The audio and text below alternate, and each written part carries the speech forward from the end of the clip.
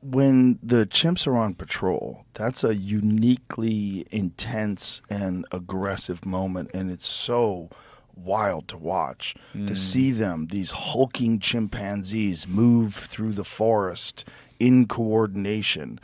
When you're there with that and you're very close to these violent encounters with the other chimps, is there any concern there that you could get caught up in this sort of violent frenzy and maybe be in danger of being attacked? Or You know, there isn't actually, and that I mean the what. Let me rephrase that. I would say on a personal level, of course, right? You know, you hear about these things happening. You know, it's a possibility. Will be there when it happens and when it's filmed.